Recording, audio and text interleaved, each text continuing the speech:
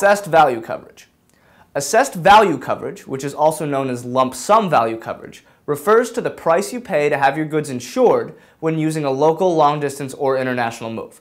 Unlike valuation coverage, where the amount of coverage is determined by the weight of the shipment, assessed value coverage means that the items are covered based on their actual values. So, when would you want to choose assessed value coverage over valuation coverage?